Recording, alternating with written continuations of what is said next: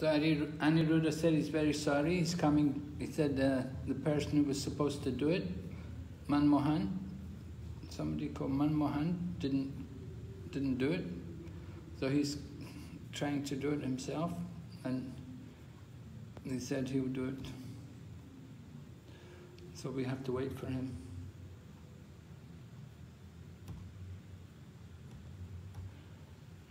Anyway, we're on the 9th chapter, right? We were up to text number 26, and we were hearing about the offerings, how we can offer very simple things to Krishna. Patram pushpam palam toyam. We should understand these things are singular. A single leaf, a single flower, one single fruit, not difficult things. So, what does Krishna want? Of course, he's not anxious for the offerings. He has many goddesses of fortune all serving him. But what he wants is, which is mentioned in the verse twice, Padram pushpam palam toyam yo me bhaktya pranashati tadaham bhakti uparitam. So bhakti is mentioned twice. So what Krishna wants is our devotion. Devotion, yes. And he doesn't just want any kind of devotion, he wants pure devotion. He wants that pure devotion. Anya bilasita sunyam jnana karma janavritam, right? That's pure devotion. Devotion which is not mixed with desires for fruitive activities or impersonal liberation. Now, one lady brought up a topic which is discussed, which is mentioned in the purport by Vishwanath Chakravarti Thakur in his commentary. He mentions about the importance of cleanliness when you make your offerings. Srila Prabhupada taught us two principles are very important: cleanliness and punctuality. Cleanliness and punctuality are the important principles. So it's very important, women, if women are going to do the puja, they must be clean. Maharaj, just give me one. Done. Huh? Maharaj, you are host now. Okay, I'm host now. Yes. So let me see if I can share the screen. Okay. All right, you got the screen? You can see? Yes, Maharaj. PowerPoint? Good.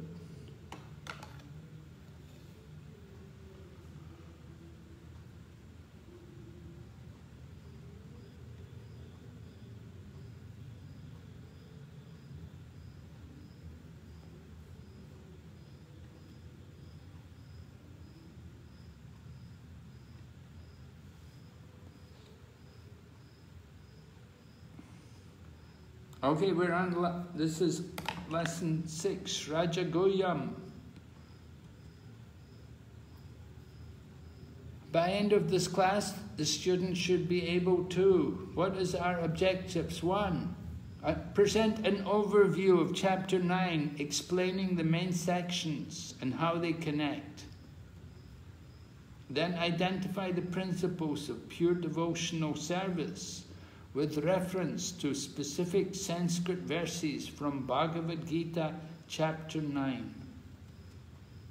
And number 3, present the essence of Bhagavad-Gita with reference to 934, the final verse of the 9th chapter. Okay, so here's a breakdown of the chapter.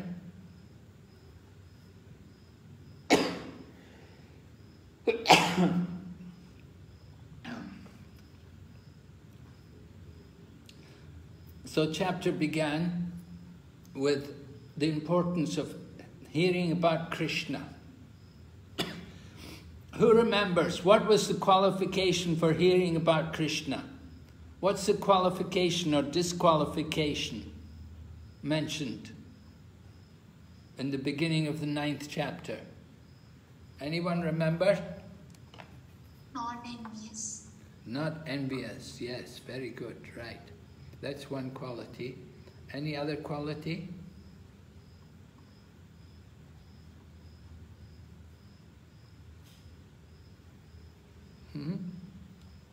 Faith in Krishna. Faith.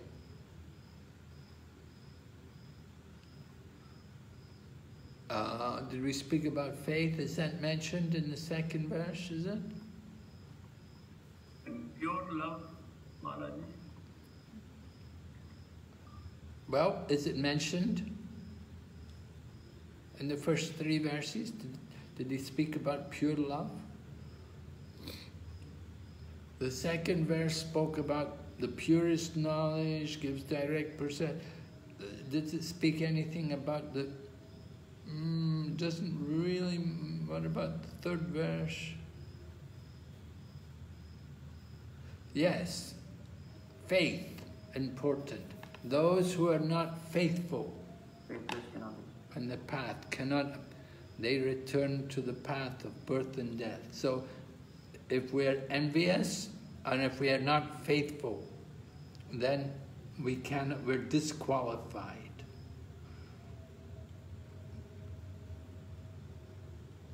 We want to hear about Krishna. Hearing about Krishna, we must have the right attitude. If we hear, we think, I don't believe it. Oh, Krishna picked up Govardhan Hill. I don't believe it. Oh, Krishna danced with so many girls in that forest. I don't believe it. Then, of course, we'll never understand. Or if we're envious of Krishna, of course, we're all envious of Krishna. That's why we're here in the material world. But we want to overcome that envy. Okay, so those are the qualifications. We shouldn't be envious and we should have faith. And then the 2nd section, Krishna's achintya beda relationship with the material world. That Krishna is inconceivably, simultaneously one with the material world and different from the material world. Right? And we heard about Krishna's achintya shakti. So that's the 2nd session. And then non-worshippers and worshippers. Verses 11 to 15. Non-worshippers, who remembers the verse, an important verse? Who are these non-worshippers? Yes. So what? Those are fools, they deride Krishna as human when he descends down. So what kind of people are they? They are fools. Avajanan. Yeah, you can't just say they're fools. Impersonalists, Maharaj. Huh? Impersonalists. Impersonalists. Okay, impersonalists, right. Mayavadis or impersonalists. And what about the worshippers? Who are they? Can you describe them? One word? Mahatmas? Yes, right. Mahatmas, right. Right, Mahatmas. And what is the nature of the Mahatma? What's he doing? Bhajanti, Ananyavanati, with Ananya Bhakti, they will perform Kirtan or glorify the Lord.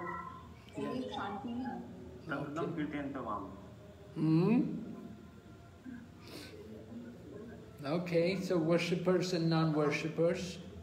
We heard about the Mayavadis and the Mahatmas, the devotees. And then verses 16 up to 25 was describing Krishna as the supreme object of worship. So we heard about the worship of Krishna. Actually, text 16 was 16 up to 19. There were 4 verses describing the worship of... Who remembers? Worship of the universal form was being described up to text 19. Krishna was describing, he was saying things like, "Oh Arjuna, I give heat, and I send forth the rain. I am immortality, I am also death personified. Both spirit and matter are in me." This is like a description of Krishna's universal form.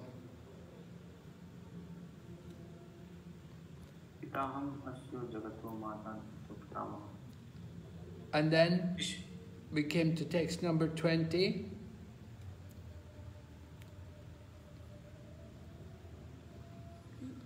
We heard about how people worship Krishna. They can go up to the higher planets. They can enjoy the heavenly opulence.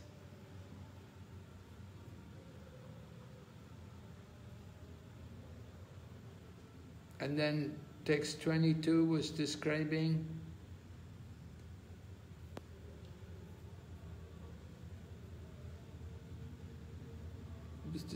devotees. Krishna described how he relates with his devotees. Remember text number 22, an important verse describing very high level of pure devotion.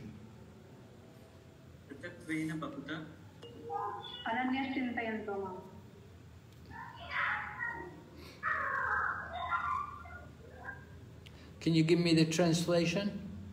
But those who always worship me with exclusive devotion, meditating on my transcendental form, to them I carry what they lack and I preserve what they have. Thank you, Prabhu. Yes, right. So, this is pure devotional service. This verse is describing pure devotional service.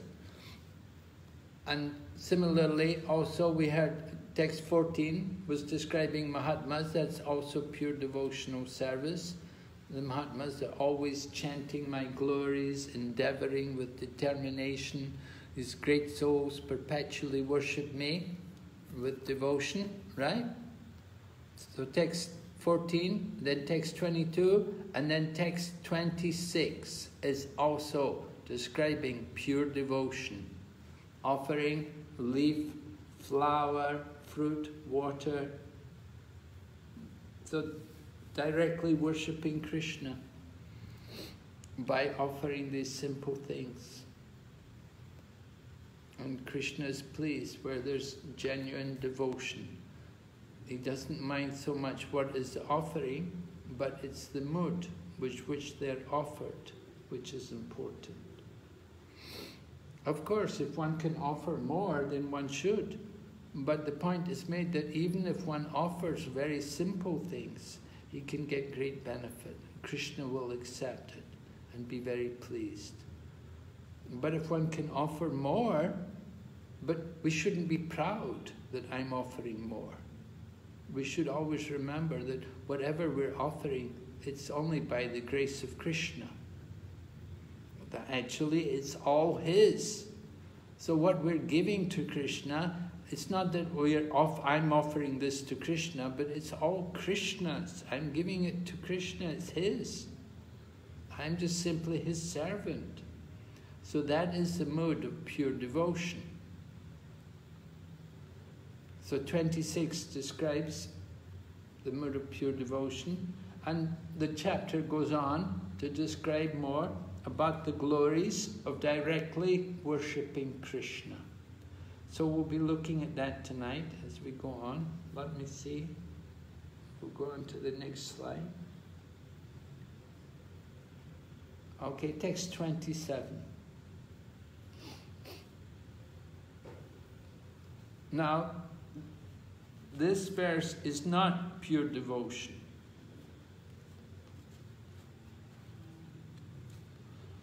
You can see there's no devotion mentioned. We're just giving to Krishna. Whatever you do, whatever you eat, whatever you offer or give away, whatever austerities you perform, do that, O son of Kunti, as an offering to me. Tat kurushva mad arpanam, an offering to me, give it to me. So this is karma yoga. This is not bhakti yoga. You're giving something to Krishna. After you did the work, you give something to Krishna. Right? You cook and you offer it, you give it to Krishna. But the mood is that I'm giving this to Krishna, I'm giving to Krishna. Bhakti Yoga, we understand it's all Krishna's. I'm giving him what is his.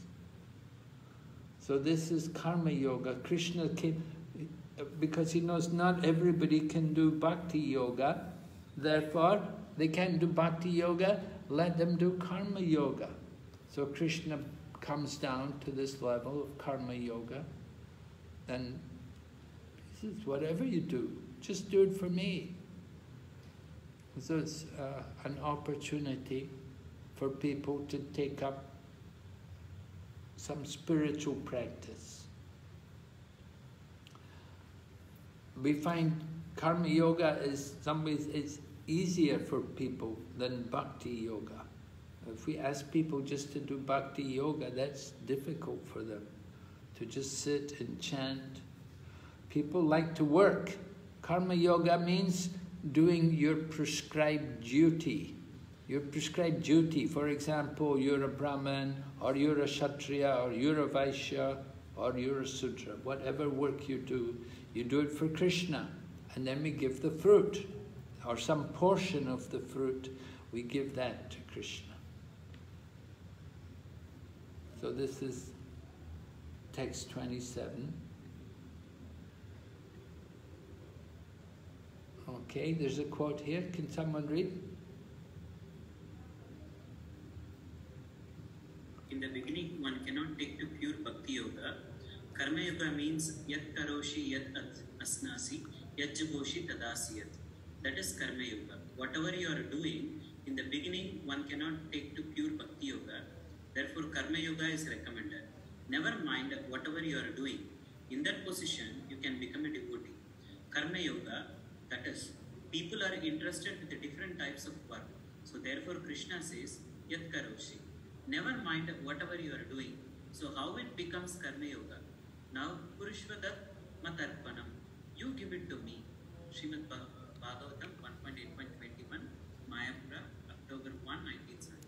Yeah, some people think they just do the work and they don't give anything to Krishna. They think, no, it's Karma Yoga, it's all, I'm doing Karma Yoga. But they don't give anything to Krishna. They just do the work. They say, oh, I'm doing my work. Krishna said I can do our work. But Krishna said you have to also give the fruit of your work to Krishna. All right, remember the verse? What's the verse describing that? From the 3rd chapter.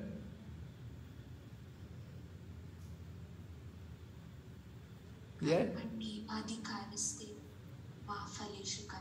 Yes, thank you, Mataji. Very good, yes.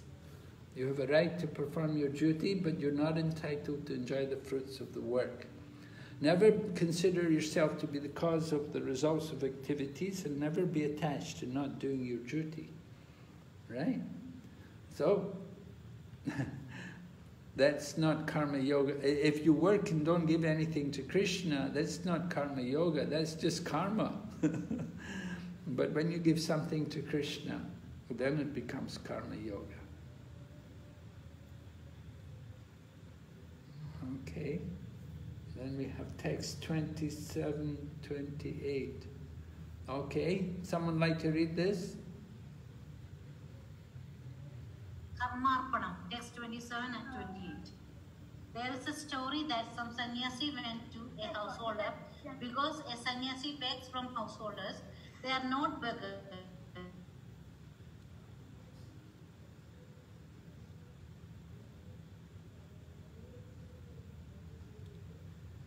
Hare Krishna?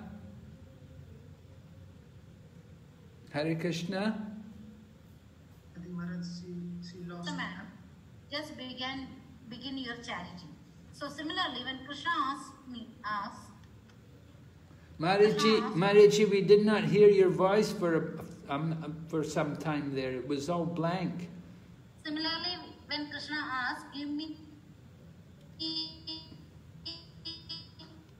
a little flower, he's just introducing me to the practice of offering everything that belongs to him. Yeah, that's Mataji. Unfortunately, we heard about half what you read. Your voice was just, it broke, and there was no sound. Anyway, I think you... Should we read it again, Maharaj? Huh? I think you can all read it for you. Do you want this to be read again? No, I think you've all read it. You should have read it yourself by now. Anyway, it's a well-known story that the beggar comes and the woman wants, she just said, I'll give you ashes. And so the sannyasi said, okay, just give me ashes. Why? Why? Because he's thinking, well, at least she's starting to give. So that's something, that's a beginning. Doesn't matter what she gives, the fact that she's giving something, even though it's useless, is good. So that's the point. So it's the practice of offering. That's a good thing. Okay, there's another. Someone please read this one.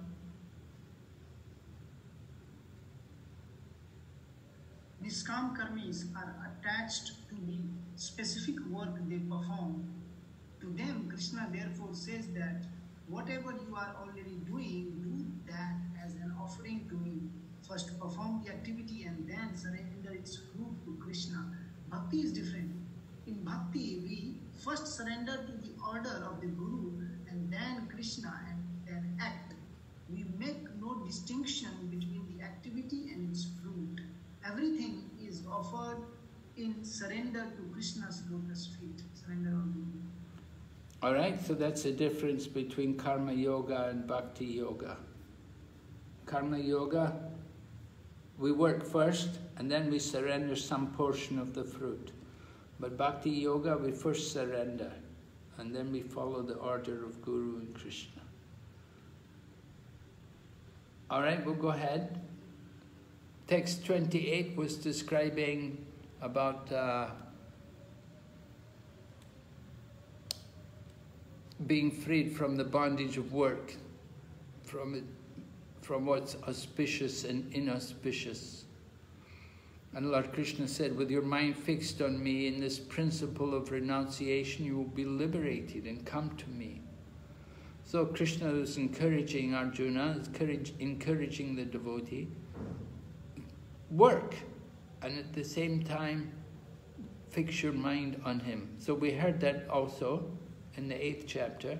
Krishna said there also that Arjuna should fix his mind on him and fight. So here again, text 28, Krishna is saying, work with your mind fixed on me. In this principle of renunciation, you will be liberated. Now text 29, a nice verse. Samoham sarva bhuteshu name dveshosti ma priya ye bhajanti tumam bhaktya mai te teshu chapyaham. I envy no one, nor am I partial to anyone. I am equal to all. But whoever renders service unto me is in devotion, is a friend, is in me, and I am also a friend to him. So you can see the first part of the verse. This is a statement to everyone. Krishna says, I envy no one. I'm equal to everyone. I'm equal to all. So that's the first part of the verse. But then the second part of the verse is more specific, and it's related to the devotees. Krishna is speaking to the devotees. First part, he's speaking to everyone, all living entities. But second part is for the especially for the devotees. Whoever renders service to me is a friend, is in me, and I am also a friend to him. We have some quote from Prabhupada. Now, sometimes people ask us about this, that how is it possible that Krishna is equal to everyone then? If he's giving special attention to his devotees. why he's so attached to his devotees. He said he's equal to everyone. But Srila Prabhupada argues, Srila Prabhupada said, well, this is natural. He said it's natural that a woman likes children, but she has a special affection for her own child. And the same way Lord Krishna has special affection for his devotees. It's just natural. Krishna takes a special interest in his devotees because the devotees have engaged in his service, so Krishna has a special interest in them. And Prabhupada said that's not discrimination, it's natural.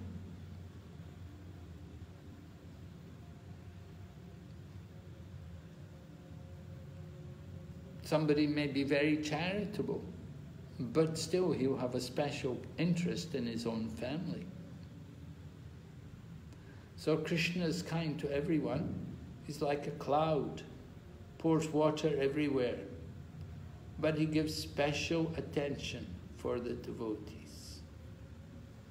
And when they are pure devotees, then Krishna has a very special attention for them. Krishna said earlier, as you surrender unto me, I reward you accordingly. Ye yatamam prapadyante tams tataiva bhajamyaham. So devotees are always transcendentally situated, so they attract the attention of Lord Krishna.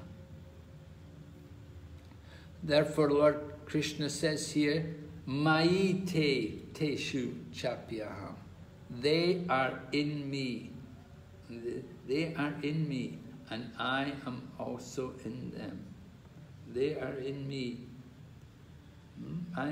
But whoever renders service unto me in devotion as a friend is in me, and I am also a friend to him. Yes. So this is the result of devotional service.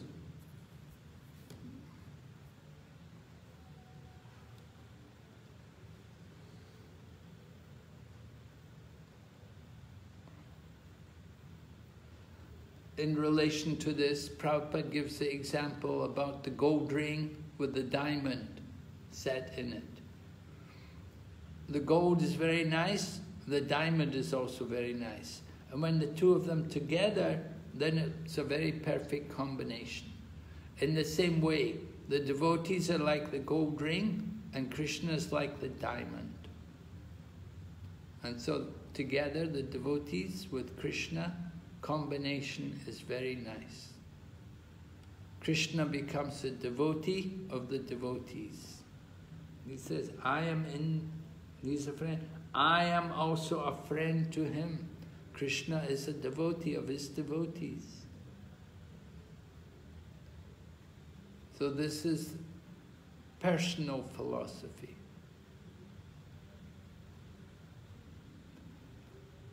In the impersonal philosophy, there wouldn't be this kind of reciprocation. It's only in the personal relationships that this caring, this friendship will be there. Impersonalism, there's nothing like that. Just oneness, no individuality. Is it clear? Any questions? Okay, we'll go on. Text number 30. Another important verse. Who would like to read it?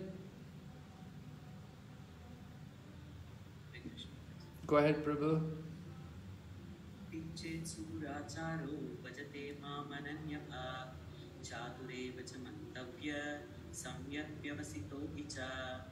Even if one commits the most abominable action, if he is engaged in devotional service, he is to be considered saintly because he is properly situated in his determination.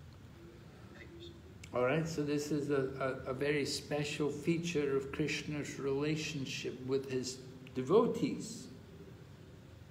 That a devotee someone's a devotee, he's engaged in devotional service, but he does the most abominable action. Suduracharo, right? Durachar, the most abominable thing. Sudurachar. So, how could he be a devotee? Well, it happens. It happens that sometimes a devotee, he will do sometimes the most abominable action. But we should understand, he won't do it again and again and again. But somehow it may happen just by some force of circumstance, some very special, sometimes situation, somehow or other, he may do something which was not actually of his nature.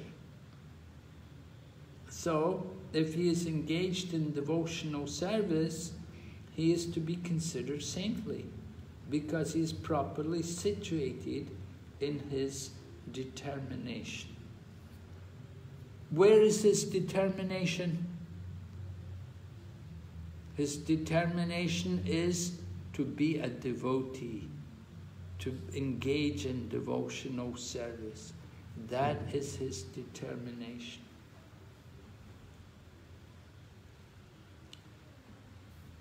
Now, sometimes we do get controversies in our Krishna consciousness movement sometimes, centered around this kind of statement. You know, what constitutes a devotee? Who is actually the devotee, and to what degree can he be a devotee? Sometime. There was one devotee, I won't tell you any names, or anything. There was one devotee some years ago, and so he had some relationship with other men, you know. In other words, you know, not with women, but with men. You know, I had some connection like that with men. So, is that's certainly an abominable action. But at the same time, he's a devotee. And he's a devotee, and he's determined to be a devotee. So, yeah, all right, he's determined to be a devotee. But it's more serious if they're in a very elevated position. If they have the position like being a sannyasi or a spiritual master, initiating people, then it becomes very controversial. What is allowed? How much do we tolerate? How much room do you give a person like that? Who has that kind of past? You can understand the situation. Now some people feel very strongly about it. They feel, oh no, we can't have people like this as spiritual teachers. We can't have them as, I don't know, sannyasis or whatever. Anyway, these things are, sometimes they come up and they have to be discussed.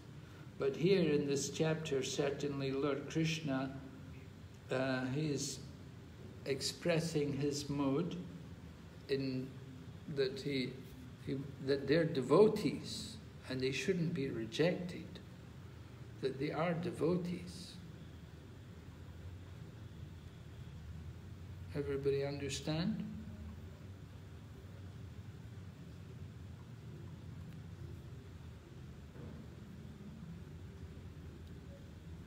Yes?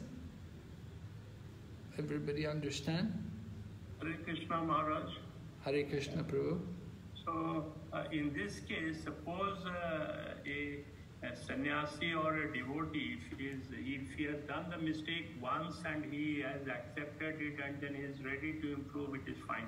But somebody is repeatedly committing these mistakes, then still Krishna is ready to render his mercy. Yes, that has to be considered.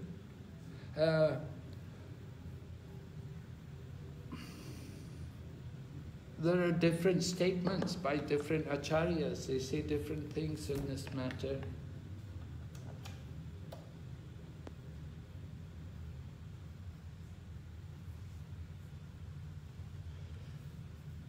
It's, you know, I'm not able to give a decision on this, but let's hear just what Lord Krishna has to say and what the acharyas also say in this matter. Certainly when you have an institution, then these things are very significant. Here's Vishwanath Chakravarti Thakur's comments on it. Someone please read. My attachment to my devotee is my very nature. That attachment does not decrease even if the devotee commits wrong, for I make him come up to the highest standard.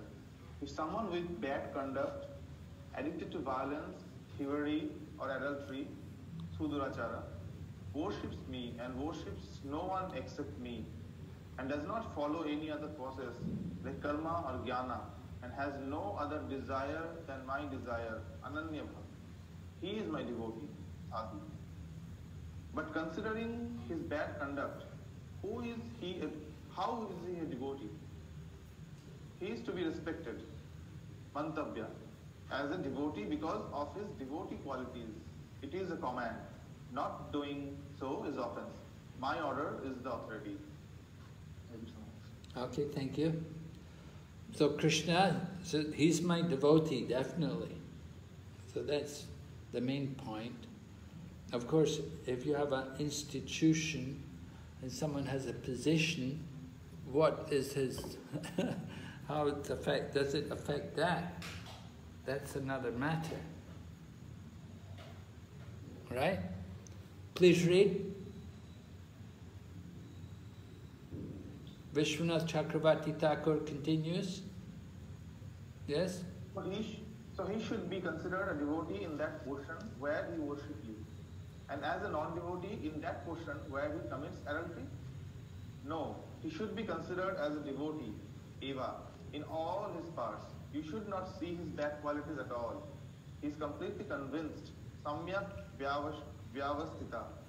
He makes a splendid resolution. I will go to hell for my sinful actions which are hard to give up. But I will not give up dedicated worship of Krishna. So this, you see the statement here, I will go to hell for my sinful actions. So it seems it's not just a one-time thing. And he's saying, which are hard to give up. And so it seems to me, well, he hasn't given up these bad habits yet. It's not just mentioned as a chance, one-time thing, but it seems like to be something which was happening several times. But at the same time, I will not give up dedicated worship of Krishna. So, you can see some difference there, how it's presented.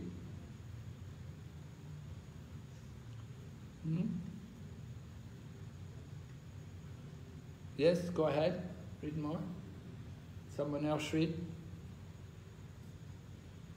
Bhagavad-Gita 9.30 purport. On the other hand, one should not misunderstand that a devotee in transcendental devotional service can act in all kinds of abominable ways. This verse only refers to an accident due to the strong power of material connections. Okay, just a minute. So Prabhupada is making the point here. This verse only refers to an accident due to the strong power of material connections.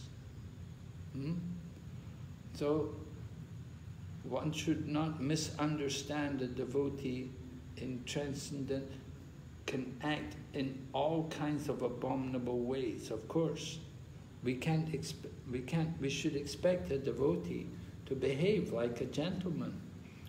The standard of behavior must be very proper. This verse only refers, however, this verse refers to an accident due to the strong power. Okay, go ahead, Mataji. Devotional service is more or less a declaration of war against the illusory energy. As long as one is not strong enough to fight the illusory energy, there may be accidental fall downs. But when one is strong enough, he is no longer subjected to such fall downs as previously explained. No one should take advantage of this verse and commit nonsense and think that he is still a devotee. If he does not improve in his character by devotional service, then it is to be understood that he is not a high devotee. All right. So this is the point. If he does not improve in his character by devotional service, in other words, if he continues to fall down, if he continues to have these bad tendencies, to display the abominable habits, then it should be understood that he is not a high devotee. We shouldn't think that he's still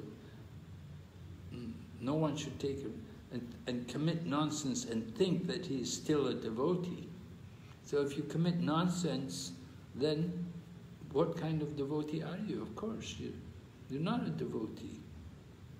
You can't do nonsense. For regulative principles have to be strictly followed. And that is minimum standard. That is for all civilized people, whether they're practicing devotional service or not. It's a basic standard of behavior for civilized people. So they have to be strictly observed. So if one's not following even these basic principles, something's seriously wrong. So a person is not a very high devotee, that's the point.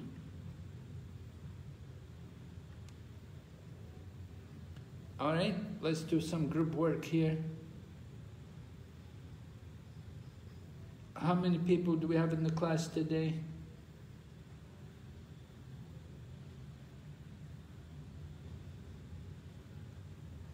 How many people are here? Whereas we have 25 participants, and some there may be more than 25 people are here. Okay, some are more. Yeah. All right. So we want to make some groups. Let's have groups of maybe 5 people. Can we have 5 people in 5 groups? And you can discuss in small groups to study verses 30, 32, 34 and purports and identify what is the mood of Srila Prabhupada in these verses. How did Srila Prabhupada exemplify this mood? Through practical activities. And what do we learn about pushing forward Srila Prabhupada's mission? Okay? Is it clear? So you all have the same verses. We want you to study. You know, you have 5 people in each group, so you can split the verse and take a verse each, and pick out see if you can come up with what is Prabhupada's mood in these verses. Maharaj, I'm creating the breakout rooms. Okay, Prabhu, yes?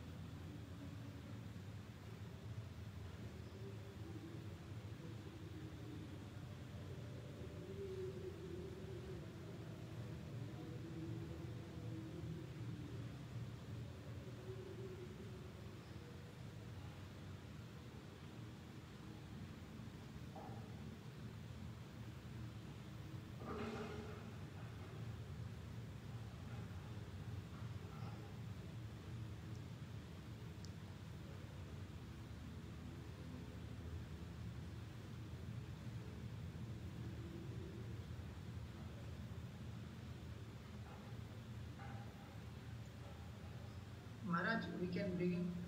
Okay. Yes, if everyone's ready, we can close the group. Yes.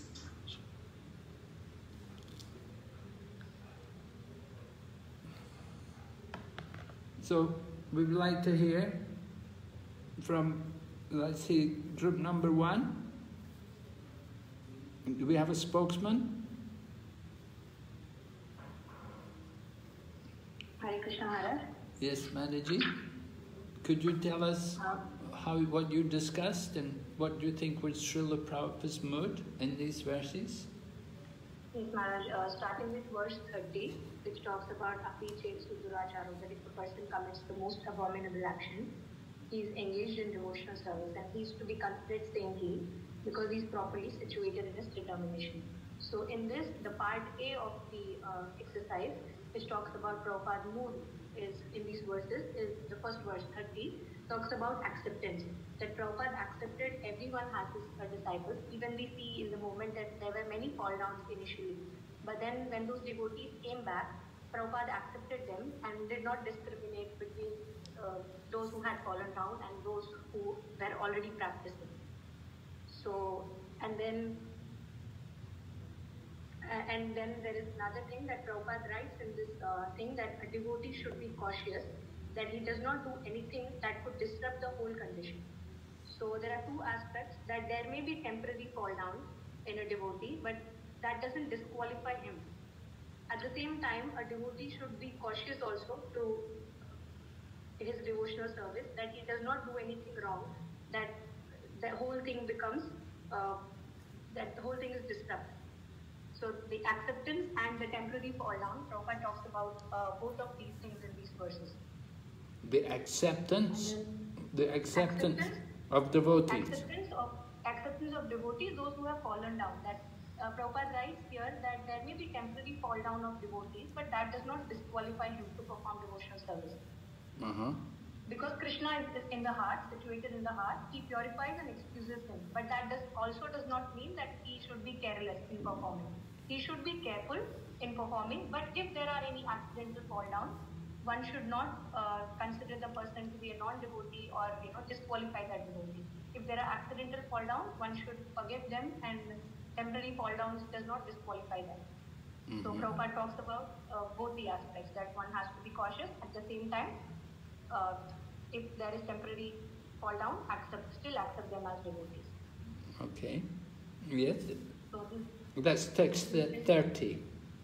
30, yes. And then about, should I go ahead with 32 or well, we give it to other group?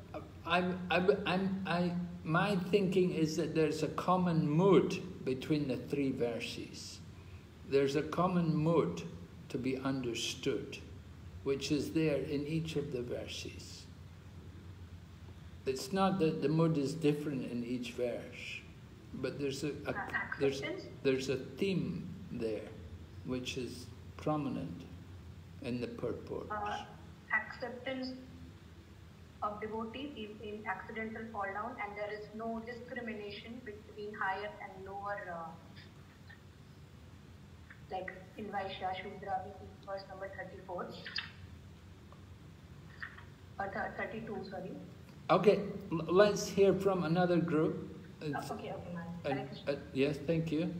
Let's hear from another group.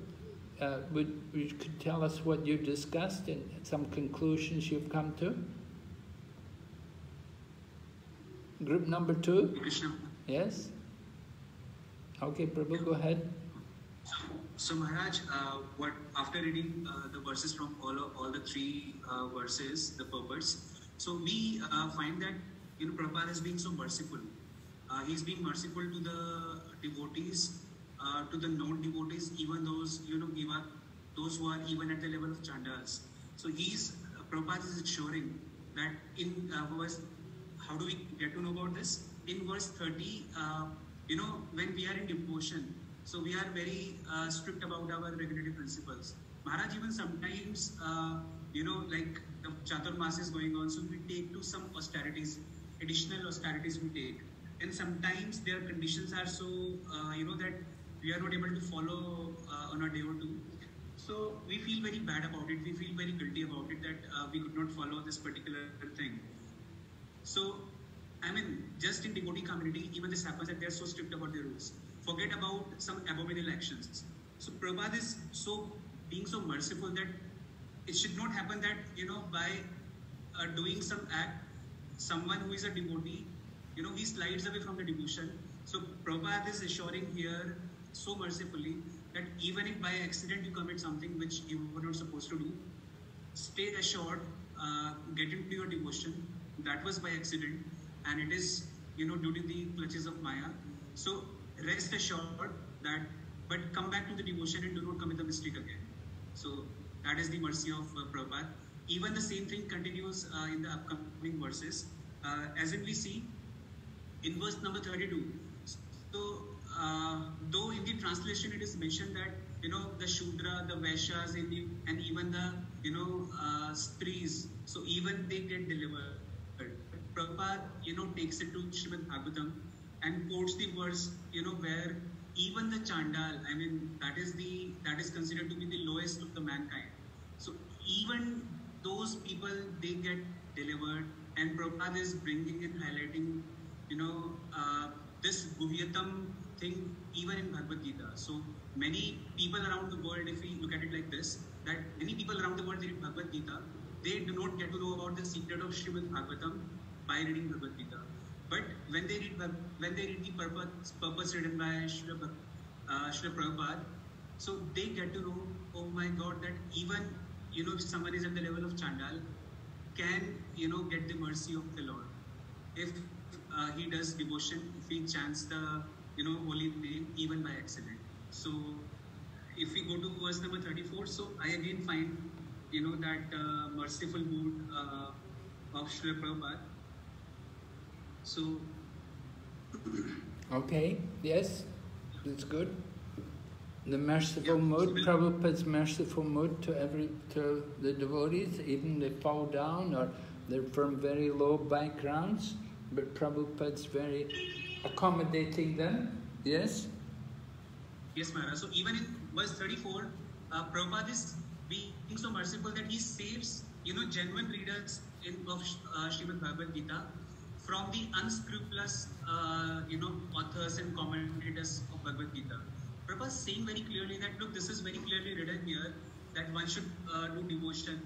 So why, other people who are profiteering in mind, who are profiteering by nature, why should they take advantage and why should they write unauthorized commentary?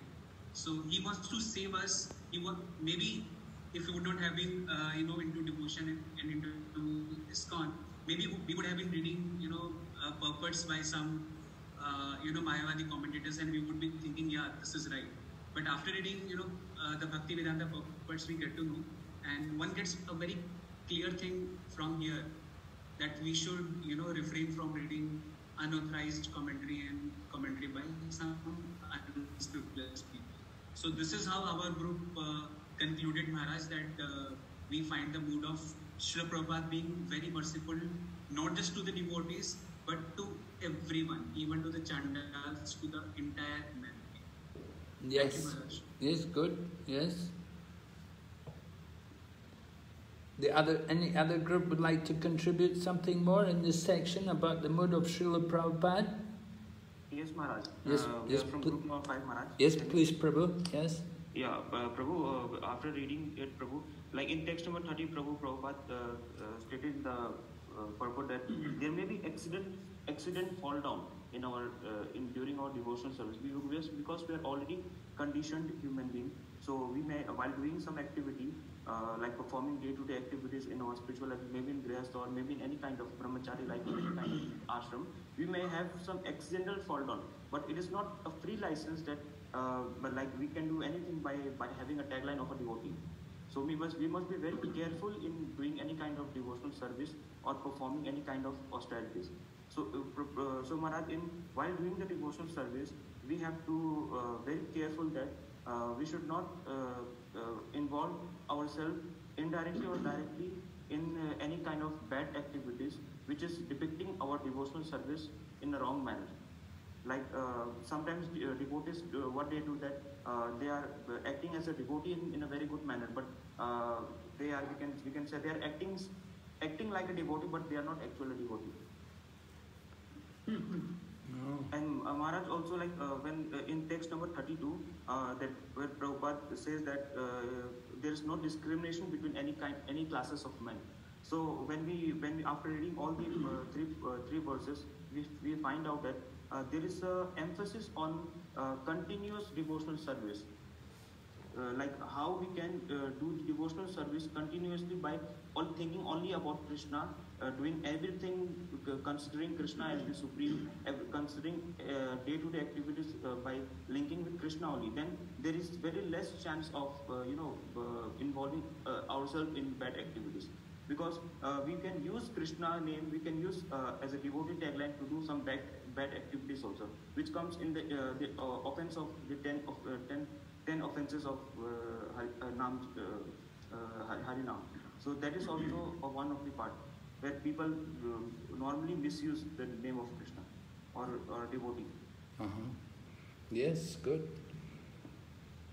Yes, very nice points. I appreciate this. I'm glad to hear you mention about the power of Krishna, connecting to Krishna. So the fact that Prabhupada has great faith in the power of devotional service, that just simply by engaging in the devotional activities, that the devotees can be elevated and corrected and purified from their bad habits. One thing is by the power of the process of bhakti yoga, and the other is by the instructions of the pure devotee as well. With the pure devotee, Srila Prabhupada himself, with his personal directions, that is also going to be a big factor in helping to save people from from their bad karma or from their low birth or whatever. The Prabhupada can, just by their connection to him, he can elevate them. And we see this in the life of Chaitanya Mahaprabhu, that Chaitanya Mahaprabhu had a servant called Govinda. So Sarvabhauma Bhattacharya was surprised, and he thought, how is it that Ishwarapuri could have a servant who was a Sudra? But Prabhupada points out that Govinda may have been a Sudra, but once he came and took shelter of Ishwarapuri and accepted initiation from Ishwarapuri, then by his initiation he's immediately raised from Sudra level. He comes to the level of a Brahmana by his initiation from the bona fide spiritual master. So Sarvabhauma Bhattacharya, because he was from the smarter background, he was saying, Govinda, he can't be a servant of a sannyasi, he's a Sudra. But they said, no, he's a Brahmana because he took initiation from a bona fide spiritual teacher. So the power of the spiritual master to elevate people from the low birth, and the power of devotional service to reform the character also. So these two things, Prabhupada had great faith in giving that opportunity to people who came to him for shelter. He didn't turn them away. If he saw that they were sincere and to follow his instructions, then he gave them the chance. And as you pointed out, sometimes people would fall down. But if they came back, Prabhupada would reinstate them. Okay? Any other points in relation to... Yes? Maharaj, I have a question or point also, both we can say. Maharaj, like in our day-to-day life, we are not very strong enough. We are in a level of Kanishta Adhikari, or we can say like Madhyam Adhikari, but Maharaj, we are not yet strong enough. So we can have some accidental fall downs in our life, day-to-day life. Yes. So Prabhupada also says that if we rise up again in the devotional service, if we start doing the devotional service again, then we can rise up to the level of Uttam Adhikari, or we can say we can go upward in the upward direction. We can develop in our spiritual life, right, Maharaj? Well, I saw one letter which was written, Prabhupada wrote to one devotee. The devotee was describing, he said that, you know, I have a nice relationship with the devotees, but I don't have the same kind of respect for people who are not devotees. So Srila Prabhupada explained to him about Kanishta and Madhyama and Uttama, and he said, yeah, he said we're generally, he said we may be Kanishta, but we should come up to the intermediate level. He said that is the good level to be. He said, to go to Uttama, that is for great souls like Lord Chaitanya Mahaprabhu, Lord Nityananda, Prahlad Maharaj, these kind of devotees. He said it's not possible to get up to the Uttama level just by your own efforts. You need special blessing from the Supreme Lord Himself. So he said, just be happy. If you can come up to the intermediate level, that is very good. And that is a nice level for practicing devotional service. But to come to Uttama, you know, to see everyone as a devotee, that's very high level, and you need special mercy from Krishna to come up to that kind of level. Is that okay, Prabhu? Yes, yes. And so, the intermediate level is that's a level in which we can practice Krishna consciousness.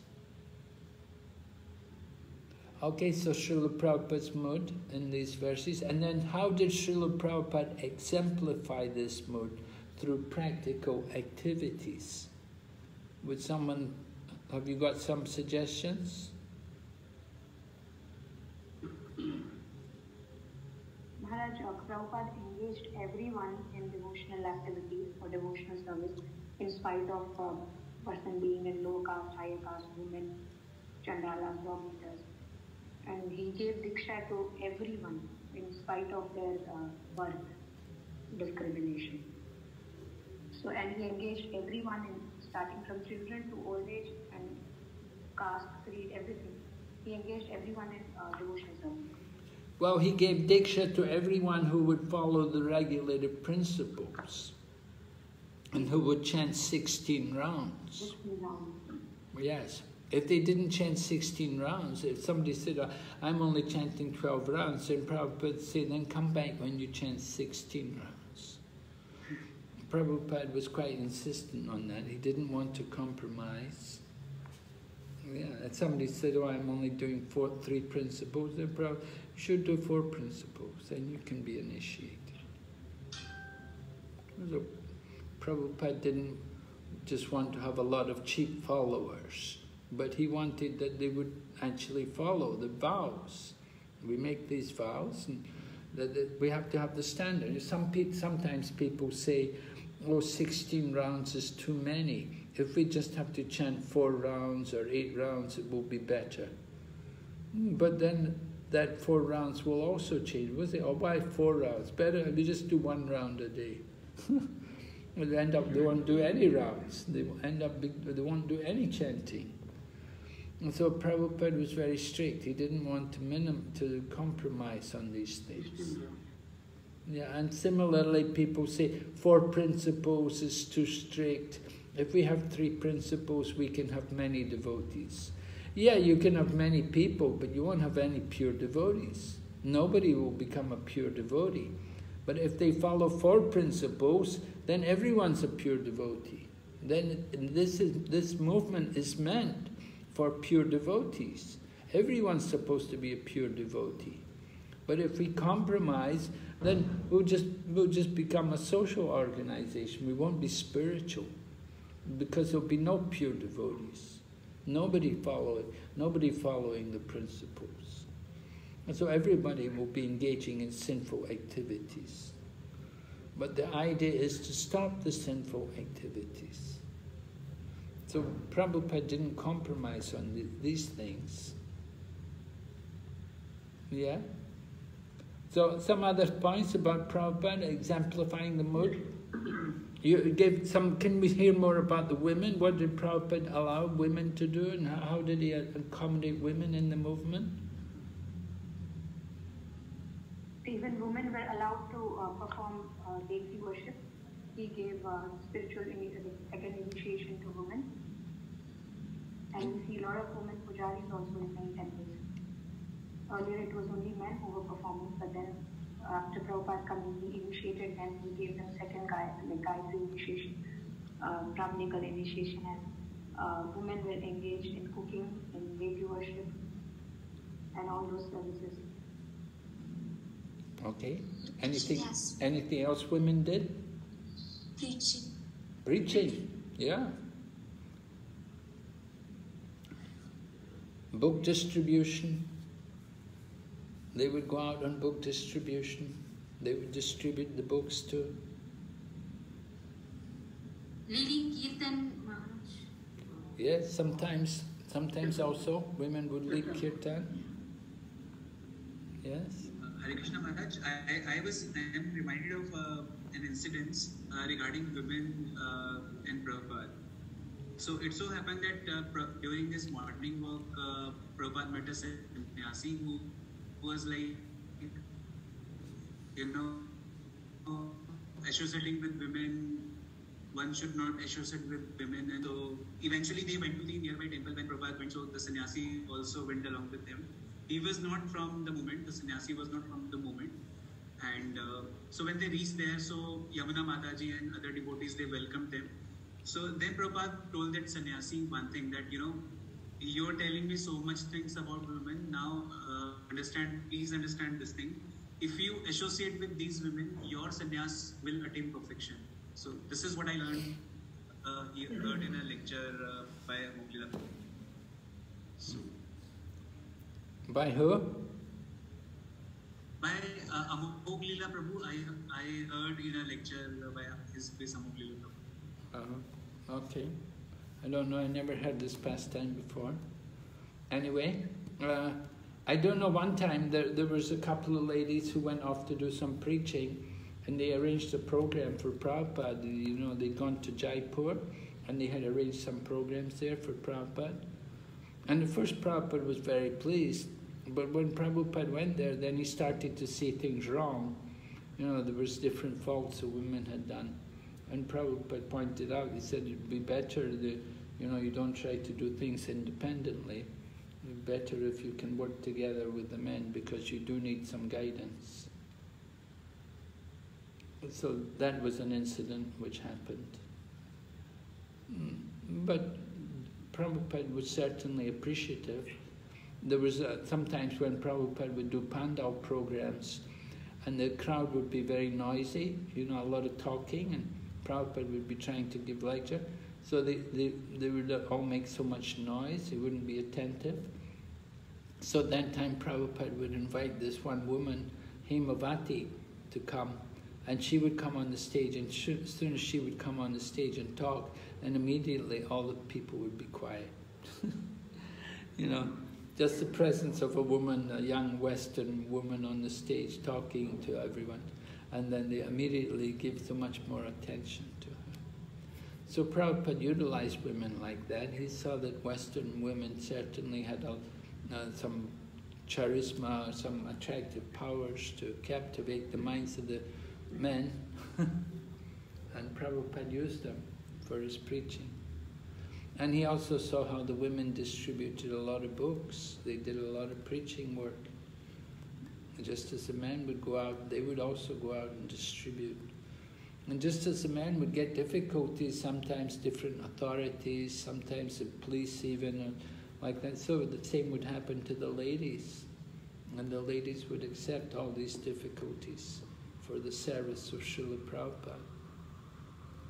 So they accepted all of these kind of austerities as devotional service. So Prabhupada certainly appreciated the women in the movement. At the same time, Prabhupada never appointed any ladies as GBC, and we didn't see any ladies as temple presidents in Prabhupada's time. Of course, one reason may be that because the women were all young ladies at the time, women were all younger. Nowadays you've got much more older ladies, and the women who take up these positions are much more older and senior. So in Prabhupada's time, the ladies were mostly all young ladies, so it was not certainly understandable why they wouldn't become temple presidents and GBC. But in Prabhupada, after Prabhupada's gone, they're much more mature. So we see we have ladies temple presidents and ladies also even on the GBC. So the final anything else you'd like to add about Prabhupada? Practical activities? Apart from women? Guru Maharaj, what about the women who taught in Gurukulas? They were teaching children in the Gurukulas and all that? Well, of course, ladies would teach the young girls. You need young ladies to take care. You need ladies to take care of the young girls, and the men would take care of the young boys. But some ladies would teach in the Gurukul. Usually, it was mostly men teaching in the Gurukul.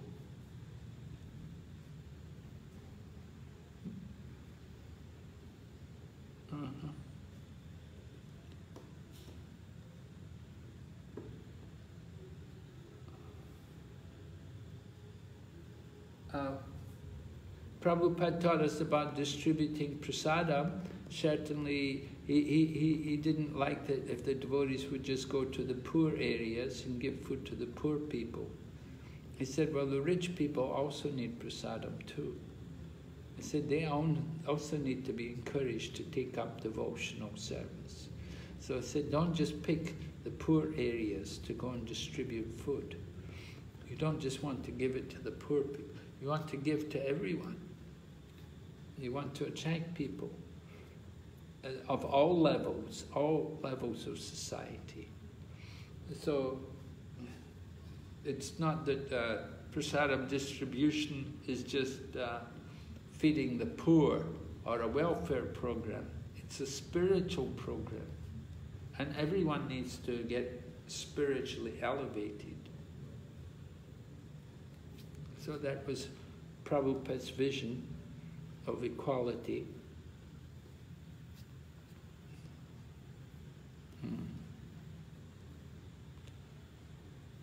At one time, a devotee in Los Angeles, they were thinking that they would make a special entrance into the temple so that people could keep their shoes on.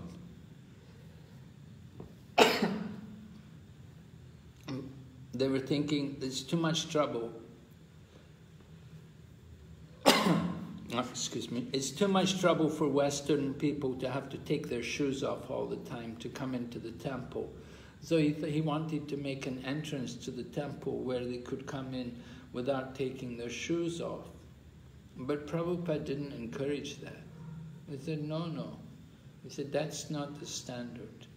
I said, if they want to come into the temple, they have to take off their shoes. We're not going to make some adjustments just so they can keep their shoes on.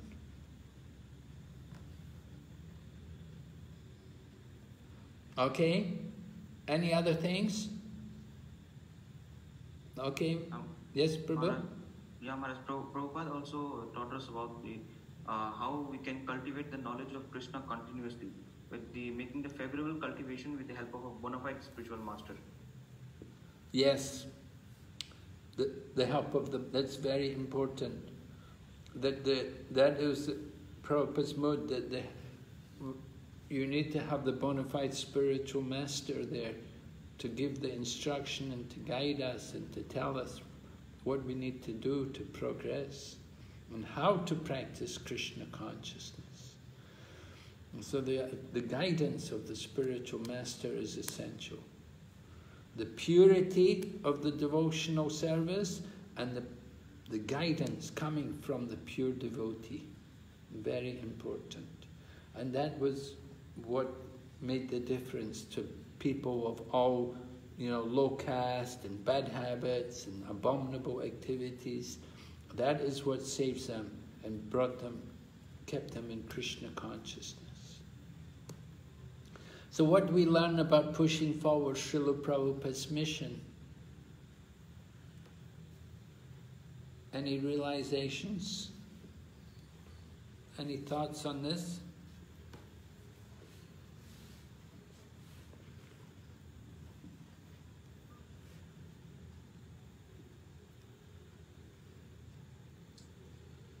Yes? Maharaj, Krishna consciousness is the only means of being delivered from the clutches of this contaminated material world. Oh, very nice. Yes, good. The potency which is there in the Krishna consciousness movement is unique. It's not found in any other path, any other spiritual process. No ritualistic activities, no kinds of atonement other than Krishna consciousness are going to save people from the hellish civilization.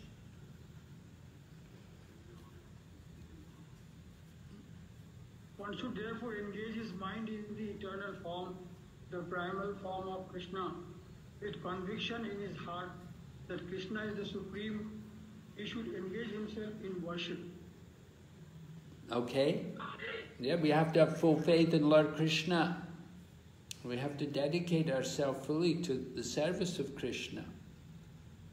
And one must engage in the 9 different processes of devotional service, beginning with hearing and chanting about Krishna. Okay. So pushing forward Srila Prabhupada's mission means... Maharaj, it is above the speculative knowledge or mystic yoga and fruitive activities which Prabhupada has said. Yes. I'd like to hear your own words about it, how your actual feeling, your realization about what do we learn about pushing forward Prabhupada's mission. I think one thing we learn is that we have to be merciful, we have to be inclusive rather than exclusive. Our doors have to be open to everyone. We have to be willing to accommodate people, even though we may not feel, so happy about it. And sometimes, sometimes you get, groups. This person, no, he's not from our community, he's from someone, and just like in America, you have black people and you have white people, and sometimes there's conflicts between the black people. Sometimes the black people feel the white people are prejudiced against them, this kind of thing.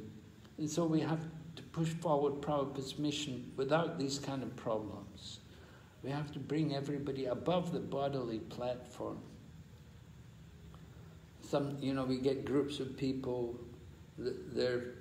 maybe they're ethnic Tamils or they're ethnic Chinese or whatever, they don't mix well with other people from outside their community.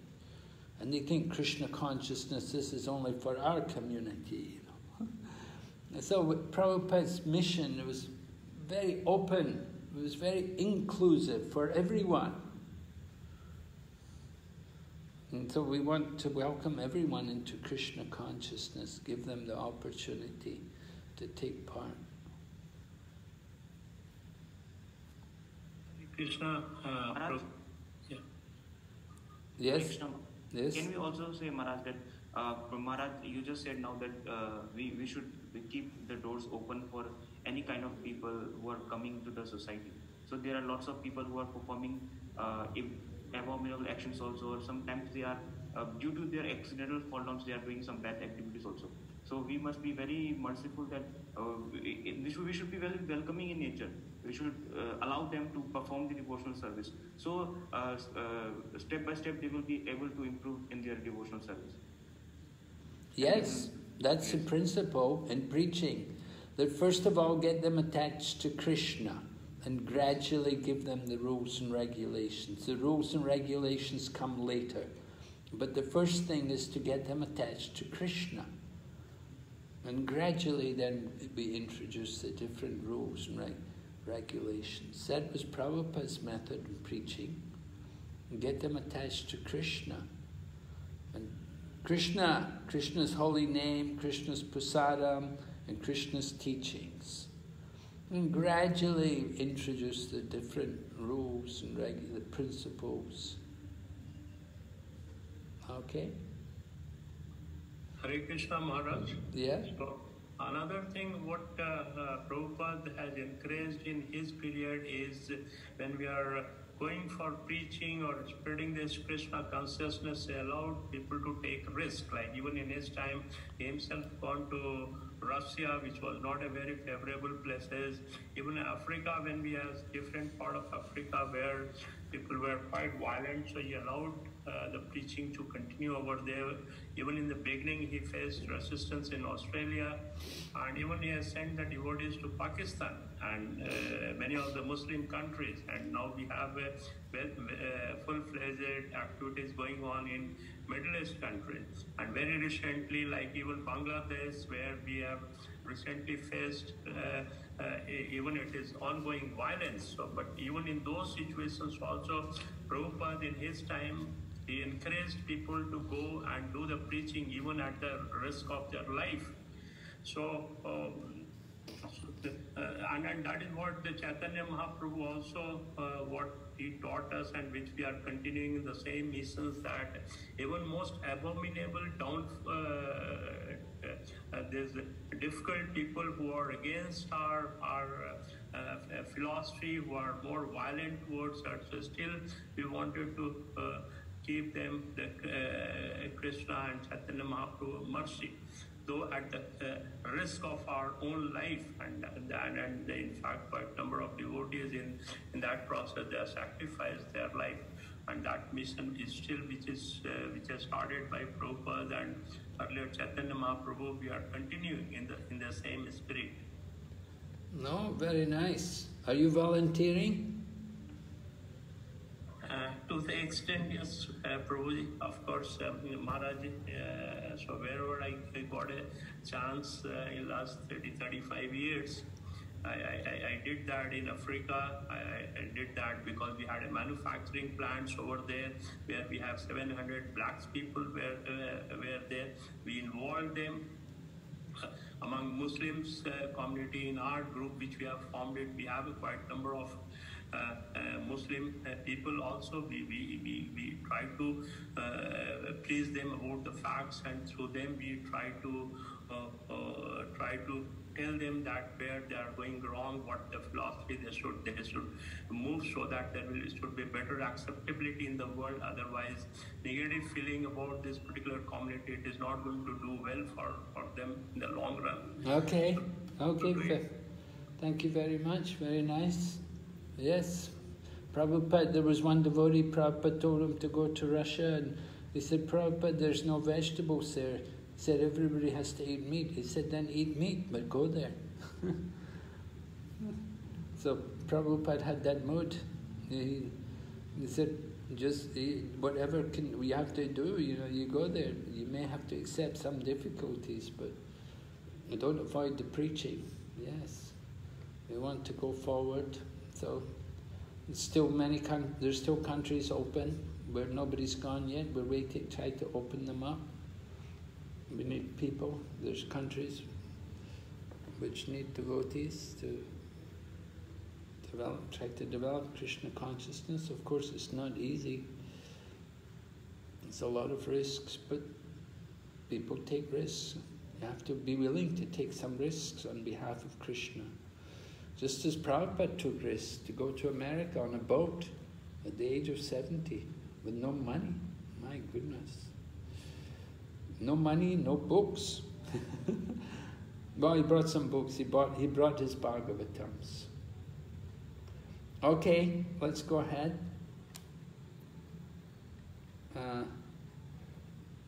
Text 31. Okay, he quickly becomes righteous and attains lasting peace. O son of Kunti, declare it boldly, my devotee never perishes. So this verse comes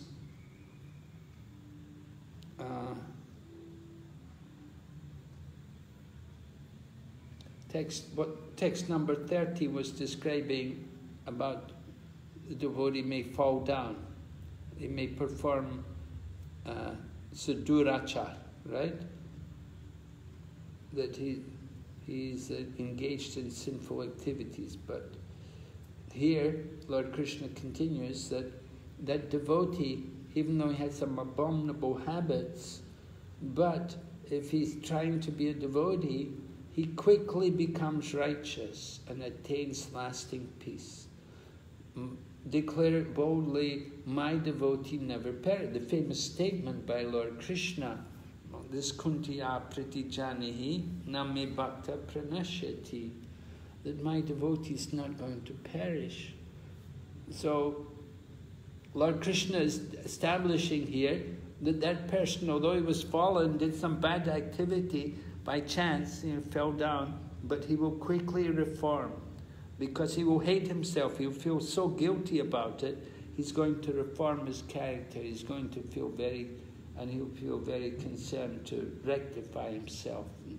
He will condemn himself as being very fallen and sinful. He won't claim himself as being very righteous, but rather he'll consider himself very low-born and fallen. Okay? Oh, a big quote here. This is Vishwanath Chakravarti Thakur. Who would like to read this for us? How can you accept the worship of such a sinful person? How can you eat the food and drink offered by the heart contaminated with lust and anger? Very quickly he becomes righteous. The present is used and not the future to express the fact that having committed sin. By remembering the Lord, he becomes repentant and thus very quickly becomes righteous. Oh, how unfortunate I am. There is no one as low as I, bringing bad name to the devotees. Repeatedly, Saswat. He feels completely for Nirtanam. Discussed something for those actions, or the use of present tense can indicate that in the future he will develop righteousness fully. But even right now it exists in a subtle form. After taking medicine, through the destructive effects of fever or poison remains for some time. It is not considered seriously. Thus the entrance of Bhakti. In this mind, the sinful actions are not taken seriously. Okay. So the sinful actions in his mind not taken seriously. The person in the beginning, the argument was that how could you take food cooked by somebody whose heart's all full of lust and anger? Somebody has some lust or anger in the heart, some habit like that. And so you're going to eat food cooked by him? So the person's saying, we don't think we should do that. But the reply is given, well, this person, there may be some lust and anger in the heart, but very quickly he will become righteous, provided he has the right mood. All right? And the mood is described here. He's thinking, I am so unfortunate. There's no one as low as I am. I'm bringing a bad name to the devotees. So he thinks like that. So this is a positive aspect of the fallen person. He's very repentant and he quickly so because of his repentance, he will quickly become righteous. So there must be that mood of repentance, that mood that I did wrong, I did very bad, I'm very sorry. There must be that mood. And then the final section describing that in the future he will develop righteousness fully. And even right now, his righteousness is there subtly. It's just going to take time to fully manifest. And the example is given like the person takes medicine. So the effect of the medicine will take some time before gets over the fever or the poison or whatever. So the same way the bhakti or the righteousness will come with time. It's going to take a little time. And the sinful action shouldn't be taken seriously. Yes? Please read. Someone else read? Go ahead. And the traces of sin, which such as lust and anger, should be considered insignificant, like the biting of a toothless snake. Thus he attains nigachati, complete cessation of lust and anger, shanti, permanently shashvat. In nigachati, ni stands for nityaram, completely. This means that even during the stage of having tendency to commit sin, he has a pure heart. If he eventually becomes righteous, there would be no argument. However, if a devotee is sinful right up till his death, what is his position? The Lord, affectionate to his devotees, then speaks loudly with a little anger. O son of Kunti, my devotee is not destroyed. At the time of death, he does not fall. But arguers with harsh tongues will not respect this. Krishna then encourages the worried, lamenting Arjuna, O Kaunteya, going to the squabbling assembly with a tumultuous sound of drums, throwing your hands in the air, you should fearless declare this. All right, declare what? That my devotee does not perish. Right, that's right. Krishna is telling Arjuna, you go and declare it. With the sound, take your drums and cymbal, beat the drums, call everyone, and call out loudly. Declare it, the devotee will never perish, right? Why does Krishna tell Arjuna to do this?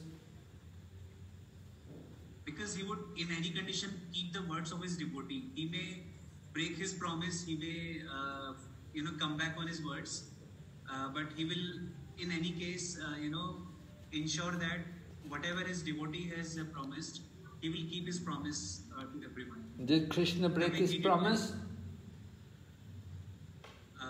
Yeah, Maharaj, it happened during the Mahabharata war. When Bhishma Pitamaha, he took a vow. Krishna had taken a vow that he will not pick up any of the Shastras. But on one day when Bhishma Pitamaha took the vow that the next day I will pick all the Pandavas. So during that time, Krishna broke the promise and kept the promise of his devotee. He picked up the wheel of a chariot, and that way he ensured that he keeps the words of his devotees. He may sometimes, come back on his words. Yes. Okay. Good. Yes. Yes. Krishna broke his promise to protect Arjuna from the wrath of Bhishma. Yes. Yes. So the Lord's very affectionate to his devotees.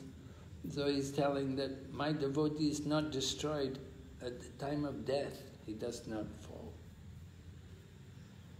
And so that's why he's telling Arjuna, you go and declare it to everyone. My devotee will never perish. All right? It continues a little more. Go ahead, Prabhu. Declare what? Declare what? Declare that my devotee, the devotee of the Supreme Lord, though committing sin, does not perish, but rather reaches success. Arguments defeated, pride deflated, they should undoubtedly respect you as a guru. This is Sridhar Swami's explanation. But why does the Lord order Arjuna to declare this when he could do it himself? As he will say later, Mam evashyasi satyam te pratijane priyo asime. I declare to you that you will truly come to me. You are very dear to me. Bhagavad-Gita 18.65. In the same way, why does he not now say, I declare, Kaunteya, that my devotee does not perish. Yeah? I think there's a bit more. Yeah. Oh, Krishna, what happened? Yeah, here it's... Yes, you have to read a bit more, Prabhu. The reason is explained here. The reason is explained here. The Lord considered as follows: being affectionate to my devotee and not tolerating even a slight degradation of my devotee, I will, under all circumstances, uphold the declaration made by my devotee. Whereas I can break my own promise and accept criticism of myself, just as in breaking my own promise and fighting the declaration from my mouth, the materialistic disputers will laugh, but they will accept Arjuna's declaration as if written on stone. Therefore, I will have Arjuna make the declaration. And thus, one should not accept the statements of the falsely intelligent persons who, after hearing about Ananya Bhakti, even of greatest sinner, think that this declaration made by the pure devotee cannot apply in cases where attachment to wife and children, sinful acts, lamentation, illusion, lust, anger, and other despicable qualities manifest. Okay, so a question for everyone. How could the message of the statement of Lord Krishna, 931, that his devotee never perish, be misunderstood? And what is the actual meaning here? Academic integrity. You know, we often see these things in Bhagavad-Gita, they're taken out of context and people don't understand the actual meaning. So what is Krishna's intention when he says, my devotee will never perish? How can we understand this? Yes? Maharaj, if we do some bhakti now and somehow if we are not able to complete, that will continue in the next life. Okay, so Krishna is saying that what? What's not going to perish? His bhakti. The devotion of the bhakta.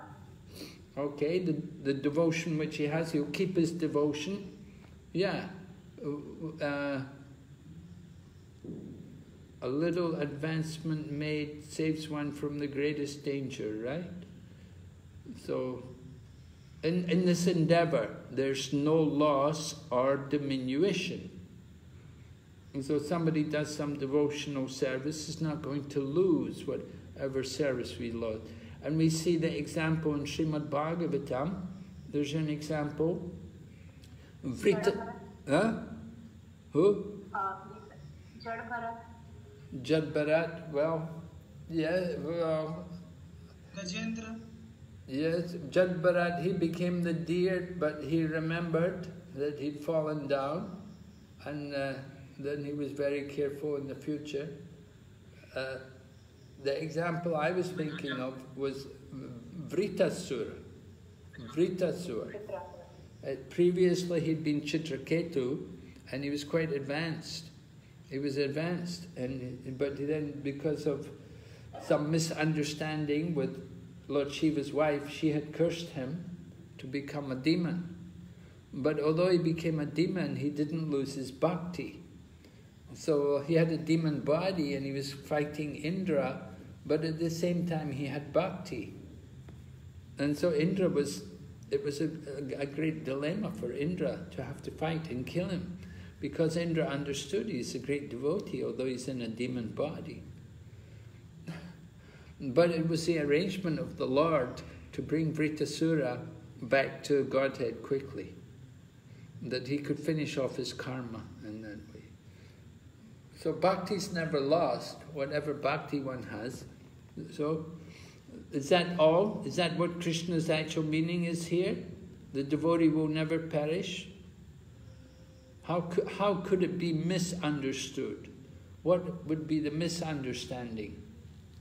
Hare Krishna Maharaj. So yes. Many cases a devotee pretend to be a devotee of the Lord, but he never give due respect to other devotees.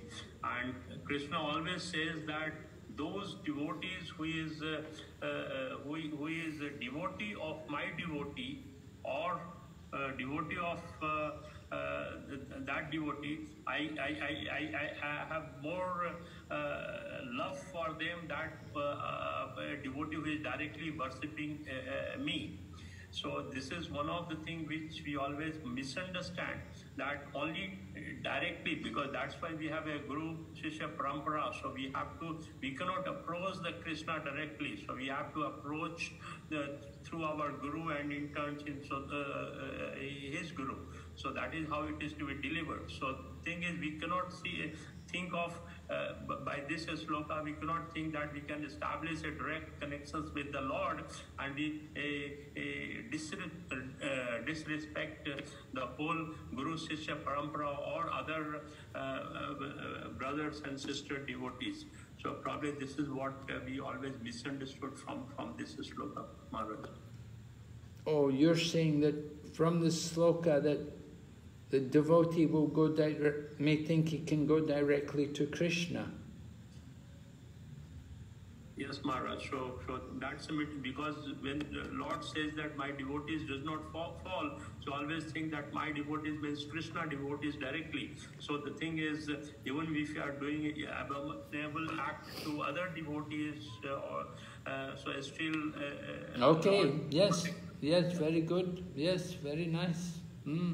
That's a... yes? Maybe it's misunderstood by the impersonalists, thinking that they have all the power and they could be immortal. So this is how the statement could be misunderstood, Maharaj. Yes, right. Yeah, it certainly happens. We get devotees sometimes, maybe somebody, I remember we had one devotee, took initiation, and after a little while, he found out he had cancer. And it was a great blow to him, because he thought, I'm just become a devotee and I'm just initiated. And now I've got this disease, and it was very hard for him to accept.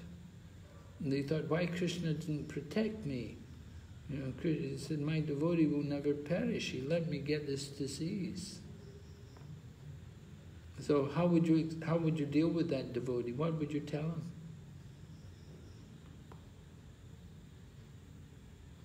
Anyone like to respond?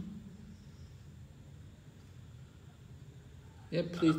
Maharaji, so probably we have to tell them that probably Lord love you so much that He want to endure this body and then He want you back early. So that is one way of we can give him a positivity, that probably his karma was so good and only very small part was left. So that's the way of ending this body. Another thing we can say that by this severe pain of the cancer, probably many of the bad karma will be washed out in one go itself, and probably the Lord love you so much that He want you so quickly that all this karma He is trying to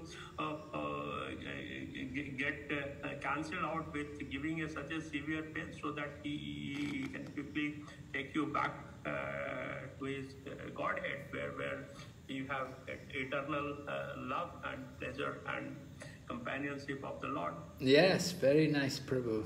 Very good. Yes, that's a nice response. It will also be, taken like that maybe you were supposed to get a bigger thing, maybe a cardiac arrest, but maybe because you are in devotion, you got more time and it is just cancer. Maybe you have a hope for revival as well, but it could also be taken that way. Because devotees also said, okay, God saved me from a big thing, I got this, so maybe, just a small wound is there, and that's why I could be saved. So, it could have been taken that way also much. Oh, okay, yeah. It could have been much worse than it was. All right? Yes, Maharaj, Hare Krishna Maharaj. Yes, Prabhu. Maharaj, in this verse, Krishna is saying that he quickly becomes righteous and attains lasting peace. O son of Kunti, my devotee never perishes. This is a link with the previous verse, Maharaj. Yes. Right? Like suppose example, I am committing some kind of, I am a devotee. Suppose example, I am committing some kind of mistake with my material contamination or with any kind of I have involved in some kind of activity. So slightly or later on I will become righteous, but I will never perish. A devotee will never perish. Once a person who has become a devotee of Krishna, he will never perish again, and he will come back again in the devotional service by doing the nine activities of devotional service. Yes. I understood like this, Maharaj. I don't know I'm right or wrong. Oh no, certainly that's right. Yes, certainly. You do devotional service, you come back in devotional service. Yeah. Like if once I have become a devotee, I will never perish as a devotee. I will be always a devotee. I'm not good now, but I will become, with the help of association, with the help of chanting, continuous chanting, by doing devotional service, I will become again good. Of course, we give the example of Vritasura. Vritasura, he took birth in a demon body, but even in a demon body, still he was a devotee. And he was fighting with the demigods, but he was doing it as his duty, the sense of duty. He just wanted to get rid of the body. And he was encouraging Indra to kill him, because he knew once he gave up the body, then he would go back to Godhead. Yes. So, Maharaj, bodily pains are not examples of I will perish or not perish. Like if I'm not, because if you are acting in a bodily platform, then we will be very much upset that why Krishna is doing this to me, why Krishna is giving me many kind of diseases. But if I'm not in a bodily platform, then there will be no this kind of problem in our life. We will not think that much. That's right. Yeah. Like Prabhupada also, he was very sick, but still he continuously did his devotional service. Sometimes, Maharaj, when we are sick, we try to avoid devotional services. That's because we are not uplifted in that level, or we are not trying to become good in our devotional service. We are trying to give some excuse. No. Yes. Yeah, if we try to avoid devotional service, that's certainly not good, yeah.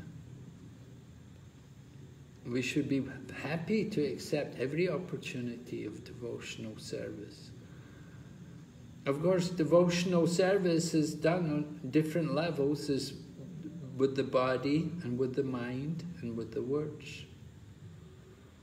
So we should act on all three platforms, not just only with the body, but we should use our mind and words also in the service of Krishna.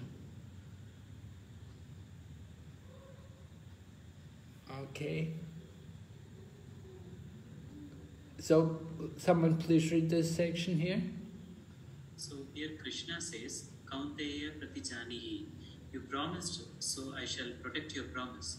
Name Bhakta pranashyati. Anyone who has taken to Krishna consciousness will never be destroyed. Name Bhakta pranashyati. Of course, a living entity is never destroyed so far as his constitution is concerned. Na hanyate hanyamane shari. The destruction of this body is not destruction. The real destruction is that if we lose our spiritual consciousness, we can also lose our identity. In our material conception of life, we are practically destroyed because as spiritual beings, we have a blissful eternal life. We have full knowledge, but here we live in wretched conditions, feeling that life is not eternal, not blissful, and not in full knowledge. So are we already destroyed? Are we already destroyed?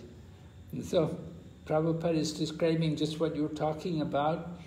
If someone's in the bodily conception of life, that's not right. The material world, we're living in wretched conditions, and life is not eternal. We're not, so we're in the bodily consciousness. Yes? Go ahead, Prabhu.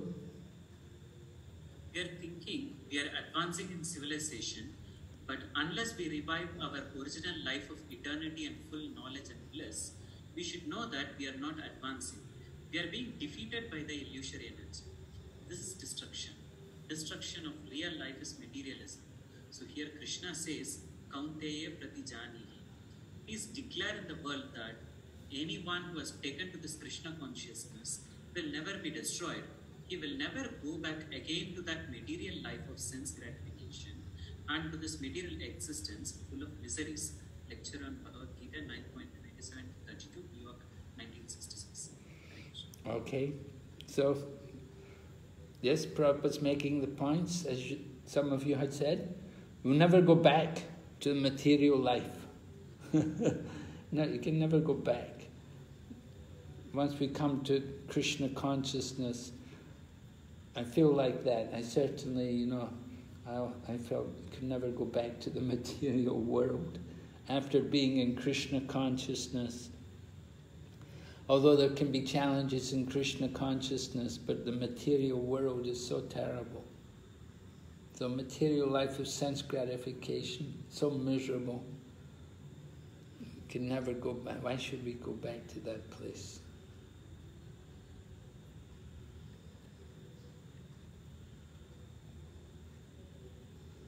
Okay. Mamhi partha vaipashritya yebishu papayonaya striyo vaishyas tata sudras tepi yanti parangatim. O son of Pritha, though those who take shelter of me, though they be of lower birth, women, sudras, vaishyas, and they can all attain the supreme destination. So Kali Yuga, we say Kali Yuga, Kalo Sudra Sambhava. In the Kali Yuga, we're all Sudra and lower. So we're all Papayonaya. We're all unqualified. We're all of lower birth. This is our parabdha karma, that we have this low birth. But if we take to Krishna consciousness, then we can attain the supreme destination. That's the important point. Just surrender to Krishna. Take shelter of Krishna and you can come to the supreme destination. Devotional service destroys all the parabdha karma. If we properly, fully engage in devotional service, oh my goodness. Oh yeah, would someone like to volunteer and read this for us? In India, according to the caste system or Varnashrama Dharma, the Brahmana and Kshatriyas are considered to be the highest in the society.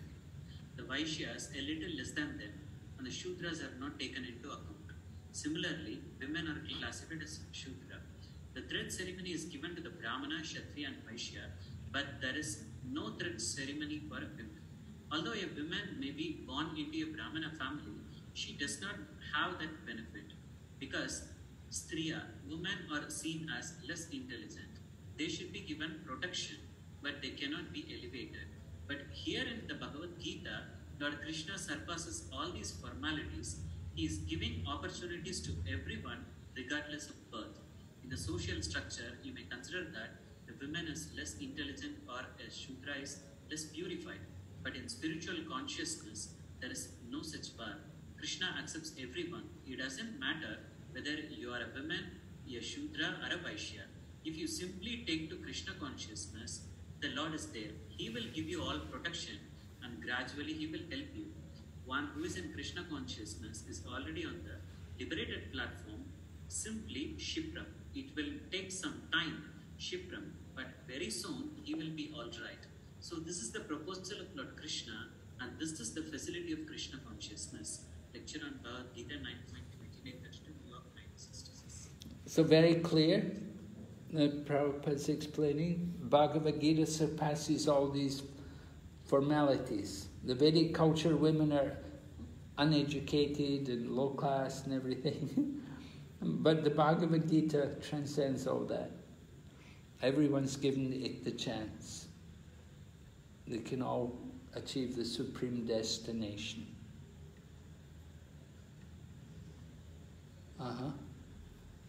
Yes? Somebody else like to read? Even one born into a low-grade family can be elevated without exception. That is Sastri. But there are rascals who do not allow this. They have their own ideas. Krishna never said that only the Brahmanas or Indians or Hindus can take shelter of me.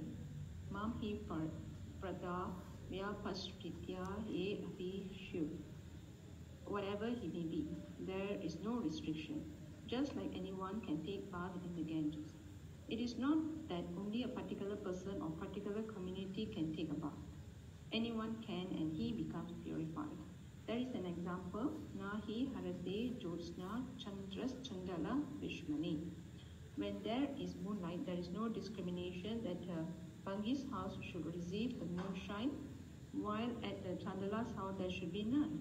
The moon shines upon the palace of the king or on the house of a Chandala. Nahi harate jyotsna chandras chandala vishmani. Krishna's mercy is for everyone and it is not restricted to a certain community or class of people. Anyone can take advantage of Krishna consciousness. Conversation, Washington, 1976. Hare Krishna. Thank you. Prabhupada giving some interesting statements there from the social culture of India, talking about the Chandalas and the Bangi, Bangi meaning the very low-class people. And so Prabhupada saying Krishna consciousness is for everyone, and giving and supporting it with examples. Oh. Okay, case one. One famous Indian leader, he married, what is this? He named all those who were born in lower class families as Harijans, people of God. Evaluate his attempt. What is consistent with Srila Prabhupada's teachings and what is inconsistent? Ask the question, if everyone is equal in the eyes of God, why is there a division of society in 4 varnas? All right, so this, we know from Gandhi this Mahatma Gandhi, he called the people Harijans, the children of God or people of God. So evaluate his attempt. Was it successful? Did he save the people? Were the Harijans saved? No. No, Maharaj. No, they were not, right. It created more division, it created more discrimination there, and unqualified people are being put on a, just because of to make the creating a level field. So that has created more disharmony, that has created more anarchy. Oh.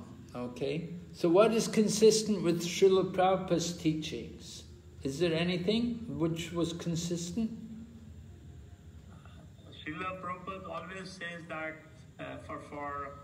it is based on the quality of the persons, the work is to be divided, because what the foot does, hand cannot do and head cannot do. But harmonious functioning of all the organs, it is important for a smoother functioning of the body, and so is the society.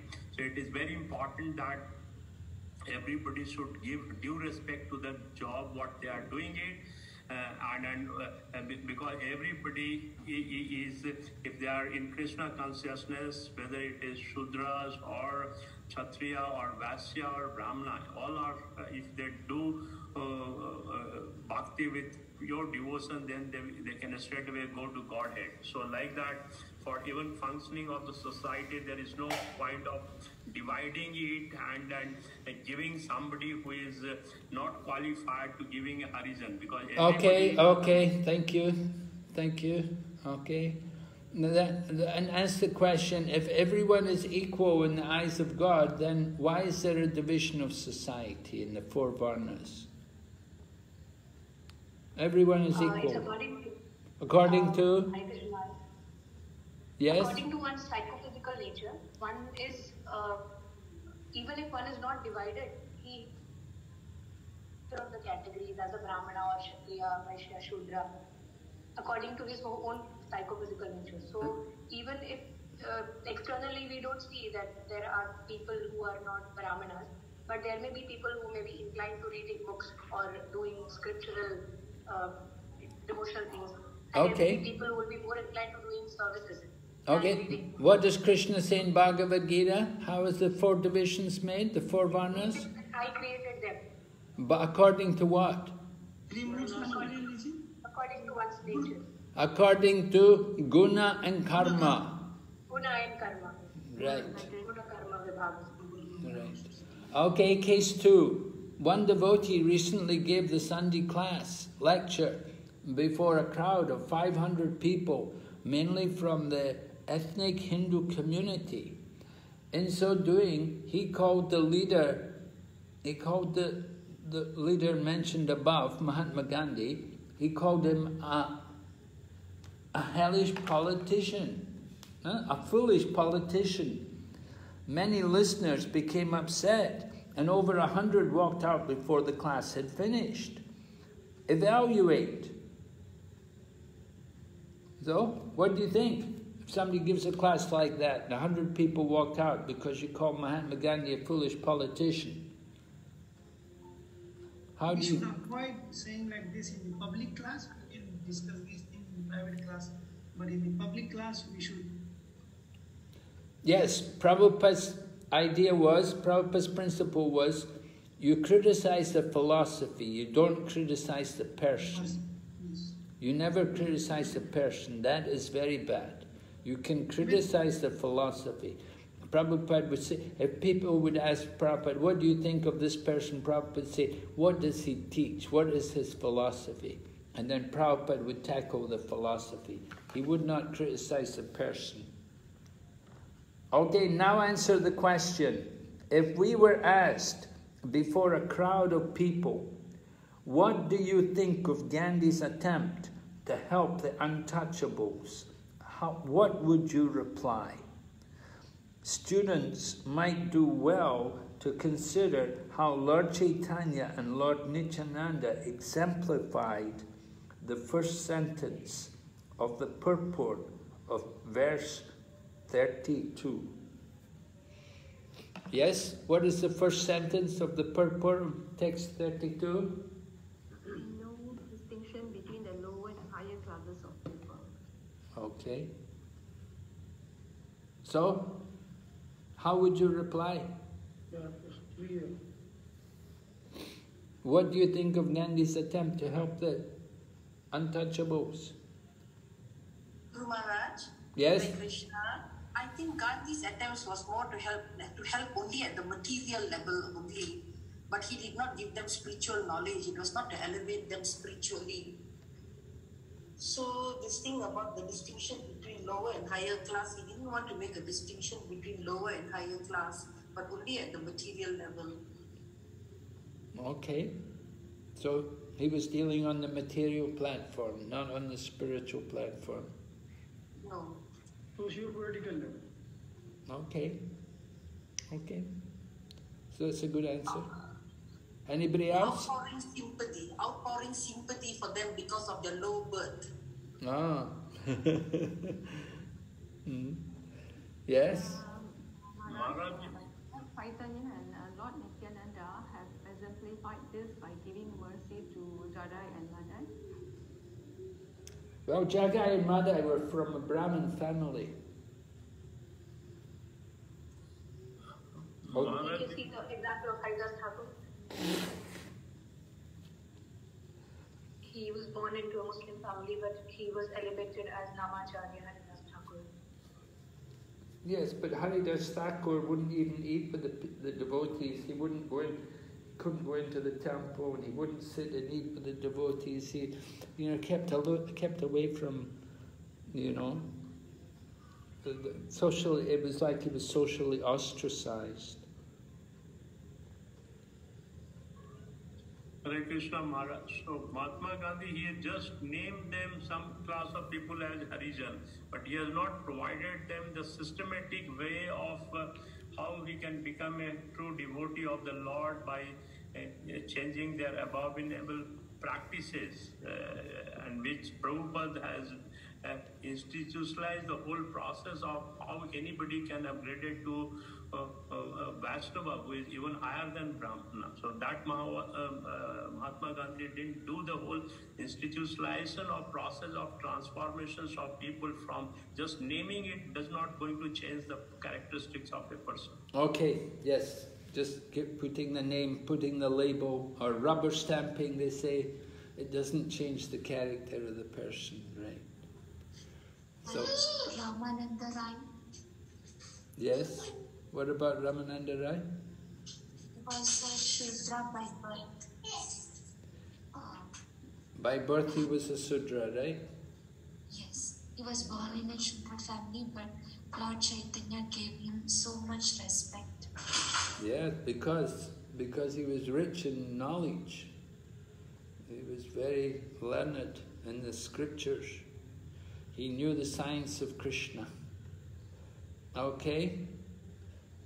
So then here we have the final verse.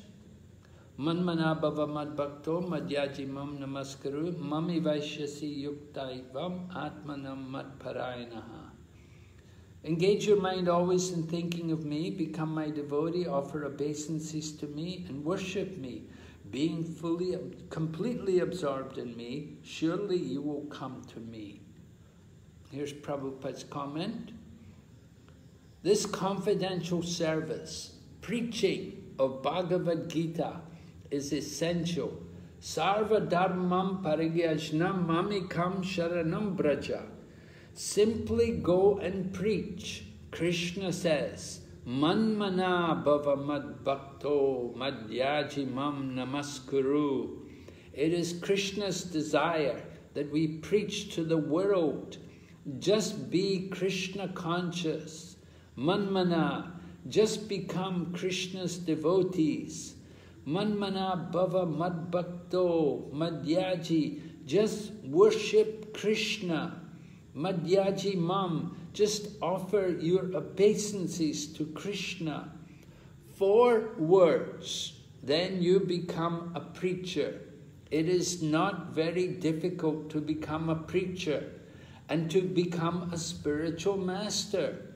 How? It's simple. Go and teach what Krishna says. That's all. You have nothing to make up. From a lecture on Srimad Bhagavatam given in Los Angeles in 1973. So, 4 things, right? Engage your mind in thinking of me, become my devotee, offer obeisances to me, and worship me. So, this is the most confidential knowledge. It comes right at the end of the 9th chapter, right in the middle of the Bhagavad-Gita, the very middle of the Bhagavad-Gita. How many verses are in the Bhagavad-Gita? Do you remember? 700. Right, so this is right in the middle, at the end of the 9th chapter. And Krishna's telling, and this verse will come again in the 18th chapter. We'll see again, Krishna repeats this instruction. The Bhagavad-Gita is the essence of all Vedic literature. The middle 6 chapters are the essence of the Gita, and the 9th and 10th chapter are the essence of the middle 6 chapters. Finally, the last verse of this chapter, which is exactly in the middle of the Gita, and which will be repeated practically verbatim at the end of the Gita, is the most confidential and essential sloka. It is the essence of the essence of the essence and the most confidential of all knowledge.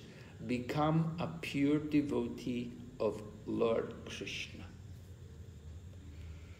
So this is the most confidential knowledge. Krishna is telling us how to become pure devotee. 4 things, right? Engage your mind in thinking of him. Worship Krishna, become his devotee, and offer obeisances. All right, are there any questions? Any other points?